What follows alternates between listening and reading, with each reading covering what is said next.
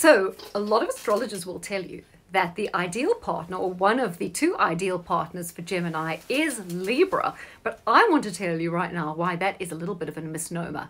So these two are naturally drawn together because they're both communication sign. They're both kind of very social, extremely friendly. So it's highly likely that they're going to be hobnobbing in the same sort of circle, similar friendship groups, hobbies, etc. And of course, because they're both very verbal, being air signs, they're going to start chatting immediately, and it will seem that things are really clicking.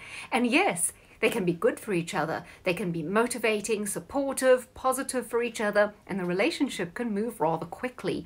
But what I find is it tends to kind of fizzle out. And that's because there's not enough passion. Now, what brings people together and what drives relationships is conflict. But both these signs tend to be so conflict avoiding that everything gets like brushed under the carpet. Real problems don't get addressed, and over time they kind of just fade and drift apart. They might have such an active social life that eventually they're not really seeing much of each other, and that's why this relationship starts like up here, but it's kind of all downhill after there.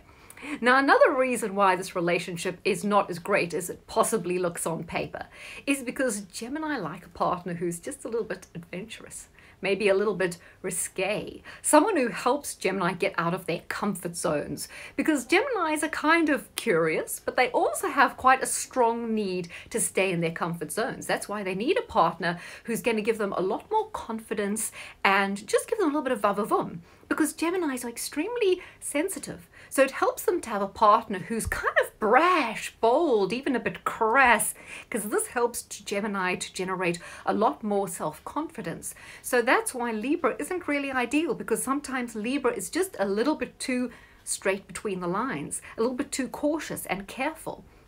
And from the Librans' perspective, they're looking for a partner who comes on strong, is assertive, and quite straightforward. So what frustrates the Libra about Gemini is Gemini, you know, bit of a fence sitter, doesn't always express themselves, tends to want the other partner to kind of make the first move and drive the relationship.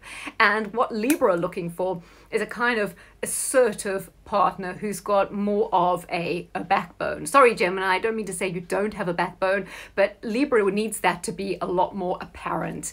And the problem with the two Gemini and Libra together is so indecisive. I mean, you guys don't go to a restaurant. You're going to drive everybody mad because you're going to be sitting there with the menu saying, oh, should we do this? Oh, no, should we go to for pizza? Or what about the deli? Oh, maybe we should just go to the kebab house. Not as good as you think.